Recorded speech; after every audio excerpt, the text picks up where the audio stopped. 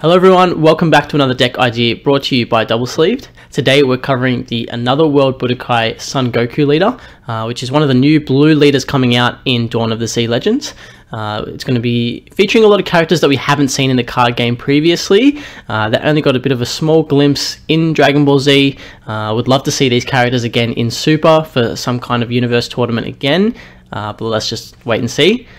Starting off with the leader, we've got Son Goku with a permanent. You can't include black battle cards in your deck. There's a lot of good black sideboard cards available at the moment, which we won't be able to include. Also, there's a lot of Overrealm, which is heavily black outside of the new secret rare, which we won't be able to include in this deck as well. We've got Activate Main once per turn. Discard 3 Another World Budokai cards from your hand. Draw 3 cards. So we're going to cycle through our deck very quickly to be able to see a lot of different cards. And we're going to get our Budokai cards into the drop area, which has some various effects that we will cover in this video. Awaken when your life is at 4 or less, or there are 3 or more Angel Halo in your drop. You may draw 1 card, switch one of your energy to active, and then you add cards from your life to your hand until you have 6 left. On our Awaken side, 15k, pretty standard. Auto, discard 1 card from your hand. When this card attacks, draw 1. We've got to Activate Main. Send 2 blue Another World Budokai cards from your drop area to your warp. Add up to 1 Angel Halo from your drop to your hand. So we're starting to see the relevance of having those Another World Budokai cards in the drop area. But also we have an Activate Battle once per turn. Use up to 2 blue Another World Budokai cards with 5,000 combo power from your warp in a combo, and they get minus 3,000 combo power and have their skills negated for the turn. So a lot of synergy just to kind of make up for that hand size that we're going to be missing out on compared to other decks, since we're not necessarily adding cards to hand. A lot of the times we draw 1 but we have to discard 1 and things like that. So we do get some kind of synergy and being able to combo from the warp instead of using cards from our hand. Starting off with the main deck, we've got Angel Halo, which has been referenced quite a bit on the leader. It's a 0 cost blue extra card. Activate Battle, limit 1. Choose up to 1 of your leader or battle cards and it gets plus 1,000 power for the battle. Additionally, if you have a mono blue Z battle card in play, the chosen card gets plus 4,000 power for the battle. So even the plus 1,000 is not too bad when our opponent's swinging 15k into our 15k leader, just to be able to get over that attack. But majority of the time we're going to have that mono blue Z battle card in play, or at least try to, so be able to get this to that plus 5,000 power. North Kai here to cheer. It's a 1 cost barrier, 4k. Activate Main once per turn. Place up to 1 Angel Halo from your deck in your drop and then shuffle your deck. And then we've got to Activate Main for 1 energy. We get to choose 1. Look through your life and place up to 1 Angel Halo in it in the drop. If you place a card in the drop, add 1 card from the top of your deck to your life and then shuffle. Or place up to 1 Angel Halo from your deck in your drop and then shuffle the deck. So pretty good to be able to search our life and not necessarily lose a life if Angel Halo is in there. I know a lot of people have played Wish previously where you can get stuck with Dragon Balls in life, and it's a shame to have to take them out and not replace it. But as soon as this card is played, we do the Activate Main first. We search the deck and we can tell automatically whether we have any in life at that point. And if we do, then the next turn we can search our life to be able to get them out, which is really good. And it has barriers, so it's going to be very difficult for our opponents to remove as well. West Kai Impeding Clash, a 1 cost, 5k. When this card is played, look at the top 5 cards, add up to 1 West Galaxy Warrior or Another World Budokai, both blue, energy cost of 5 or less, or 1 blue unison with a specified cost of 2, and then shuffle. So standard searcher, pretty good to be able to search out the unison or the battle cards that we need. It searches out a lot within this deck, which is always good. Majoran, I believe it is, North Galaxy Warrior. It's a 2 cost, 5k. We've got a permanent. If there are 2 or more Angel Halo in your drop, reduce the energy cost of this card in your hand by 1, bring it down to a 1 cost. When this card is played, draw 1, then place up to 1 blue Another World Budokai card from your warp in your drop. And then we've got an Activate Main, limit 1. If your leader is a blue, Another World Budokai card, and you send this card to its owner's warp and discard 1 Angel Halo from your hand, add up to 1 blue Another World Budokai card with an energy cost between 3 and 7 from your warp to your hand. So we're going to be cycling a lot of these Angel Halos between our drop and our hand and things like that to get our effects, but this card allows us to pick up another World Budokai card that we've sent to the warp earlier in the turn, you know, whether we've discarded it for our leader's effect to draw 3 and things like that. It just means that we can have access to get those cards back and they're not necessarily gone. Sata, North Galaxy Warrior. This is a counter attack for the deck. It's a 3 cost 15k, negate the attack and play this card. Permanent if it's your opponent's turn and 2 or more Angel Halo are in your drop, reduce the energy cost of this card in your hand by 2, becoming a 1 cost. And if your leader's another blue Another World Budokai card and you discard 1 Angel Halo from your hand, when this card is played, your opponent can't attack with battle cards 5 or less for the turn unless they place 1 card from their hand at the bottom of the deck. We've seen a lot of different kind of floodgates for blue, whether they're leader locked and things like that, but this is pretty standard. Obviously susceptible to counterplays, but if it does hit the field, pretty good, especially against low to the ground decks. Alibu, North Galaxy Warrior, another 3 cost 15k. Auto, discard 1 blue Another World Budokai card from your hand. When this card is played, draw 1 and then choose one of your opponent's battle cards and return it to the owner's hand. And we've got to activate main, limit 1 for 1 blue energy. Discard 1 Angel Halo from your hand. Play this card from your warp. So again, some good synergy. We don't necessarily have to have this card in hand. We can warp it or send it to the drop area and things like that early on in the game, and then still have ways to play it out. And being able to bounce something without any kind of energy restriction is really good. Moving on to some of the better kind of battle cards for the deck, we've got the first SR, SS Son Goku vs Paikuhan Dead Heat. It's a 4 cost 15k deflect dual attack. We've got the auto, when this card attacks, choose up to 1 mono blue battle card, 5000 combo power in your drop, use it in a combo with its skills negated for the turn, and then choose up to 1 of your opponent's battle cards and place it at the bottom of the owner's deck. It's not once per turn, so every time we swing we're going to be dealing 420k, but being able to bottom deck cards is so much better than, you know, bouncing them back to hand and things like that. So a really good effect. At the end of your turn, draw 1, then switch 1 of your mono blue energy to active mode. Again, not once per turn. Well, I guess it would be once per turn, but it's not, sorry, what I mean to say is it's not on the turn that it's played. So every turn that this card sticks on the field, we're going to be able to get that draw 1 and switch 1 of your mono blue energy to active mode, which is really good. Going to be difficult to keep this card on the field. It doesn't have barrier, but it does draw attention away from our leader onto this card. And blue has so much defensive capability that we can keep this card around. Activate main, limit 1 for 2 blue energy.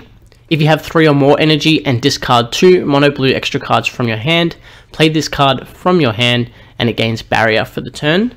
So again, we're going to be discarding those Angel Halos to pick up. We've got a couple of other extra cards that we can discard if we need to, but on the turn that it's played, it does have barrier, which is really good. But so it's going to stick around for 1 turn generally, but every turn following, it's going to be a bit more tricky. The next SR, we've got the 6 cost 30k SS Son Goku Another World Blitz. A lot of keywords on this one. We've got deflect, triple strike, barrier, and blocker. Auto, when this card is played, draw 1, then choose up to X of your opponent's battle cards, where X is the number of extra cards in your drop, and place them at the bottom of the owner's deck in any order. So a pretty solid board wipe. Doesn't ignore barrier, but we've got a lot of effects that make this card really good. Auto limit 1, at the end of your turn, switch this card to active mode, then switch up to 1 of your mono blue energy to active mode. Again, similar to how we saw on the previous card. Also similar to the blue Boo Unison as well, being able to untap that energy. Activate main for 4 blue energy. If there are no battle cards in your drop, play this card from your hand. So pretty good, since we're going to be sending a lot of our battle cards to the warp and things like that, and we still do get to combo with them there, that we can kind of play this card as soon as we have that drop area clear. But it also makes sense why they're not letting us overwhelm, since that would be kind of broken. Super combo, we've got Grand Kai, grandest of them all. If your leader's blue and your life's 4 or less, when it's using a combo, draw 1. It's on theme for the deck and also searchable from the 1-drop West Kai if we need to. since it is another World Budokai card, but pretty good. We don't see much of Grand Kai in the show, in the card game, or in any kind of the material, so it's always exciting to see him around. Unison for the deck, we've got Hit, Battlefield Manipulator, 2-cost blue Unison, 15k, +1, activate main, draw 1, and then a -1 activate main for 2 blue energy. If your opponent has 3 or more energy, you flip your opponent's leader and they can't activate their Awaken until the end of their next turn. Good to kind of draw some cards, since we're not going to be drawing that much, but we're going to be cycling through the deck a fair bit. And towards the late game, we kind of just start picking up the cards from the drop area and things like that. So it's good to be able to continue to draw without relying on some of our other battle cards and leaders. Realm of the Gods, Beerus destroys. Activate battle. If your leader and all your energy is blue, choose one of your cards. It gets plus 10,000 power. If it's your turn, choose one of your opponent's battle cards with an energy cost higher than the current energy and bottom deck it. And if it's your opponent's turn, draw 1 and then choose one of your opponent's battle cards, 2 or less, and place it at the bottom of the owner's deck. Great card. I use it in a lot of blue decks, especially with decks that play a lot of things with activate main, since there's a lot of Dark Power Marseille running around at the moment. So we have a lot of 15Ks that would get hit by that card. So this is a good way to kind of remove that. Sensu Bean, standard blue, activate battle, choose one of your cards, +5 for the turn, and then choose up to 2 of your energy and restand them. Dimension Magic, another blue staple, negate the attack, 2 blue energy, you get to restand them. We've got the Sparking 5 if we have 5 or more cards in the drop area, which we can do quite easily, but gets a bit more tricky once we start sending them to the warp and picking up our extra cards and things like that, but just paying 1 to untap 2 is always good.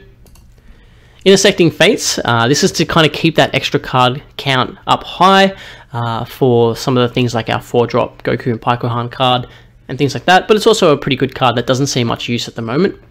It's a 1-cost. If your leader is blue, look at up to 2 cards from the top of your deck, add up to 1 card among them to your hand, and then place the remaining cards at the bottom of the deck in any order. And then at the end of the turn, we choose one of our mono blue energy and switch it to active mode. Child's Army Reinforcements, 2 costs, negate the attack, play a token with blocker. If our life's 5 or less, we can, pardon me, if our life's 5 or less, then we can activate it by taking a life to our hand. And then we've got the secret rare, Baby Hachiak, Saiyan Destroyer. If we have 3 or more energy, negate the attack, play the card, and our opponent can't attack for the turn. And then we can activate this card by discarding 1 card from hand to activate its counter if our leader is blue. One of the best SCRs in the game. You'd argue whether this card is better to run than the new blue secret rare, but for this deck I think Hatch probably still takes the cake. And then moving into the Z deck, we've got our Z Awaken, Ultra Instinct, Son Goku, Limitless Awakening. It's critical double strike, so Z Awaken for 1 blue energy if our life is 3 or less, and you have 7 or more energy over a blue Son Goku. When this card attacks, draw 1, and then this card gets plus 1000 power for each card in our energy and Z energy. And once per turn for 1 blue, place 1 of your Z energy in the drop area. When your opponent attacks with a battle card, negate the attack.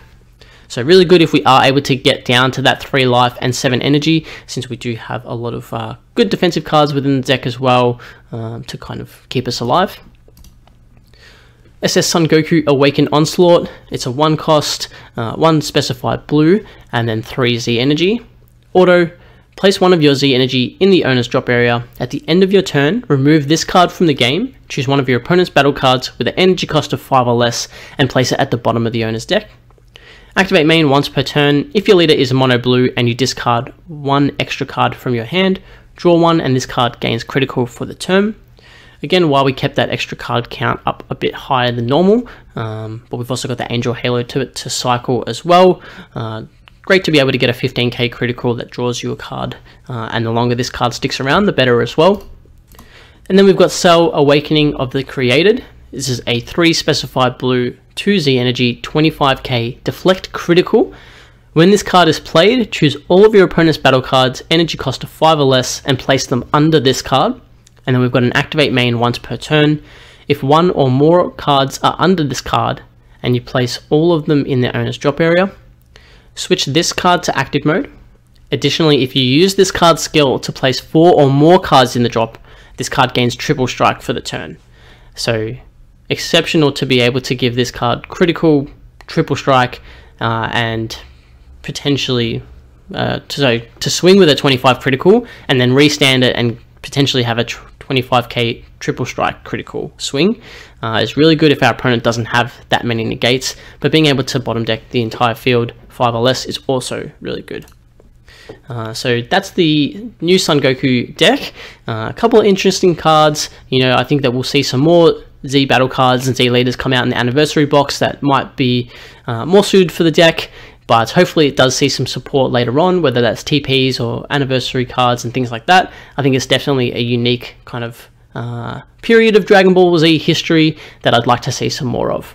As always, if you enjoy the video, be sure to leave a like, comment and subscribe, and we'll see you at the next deck idea.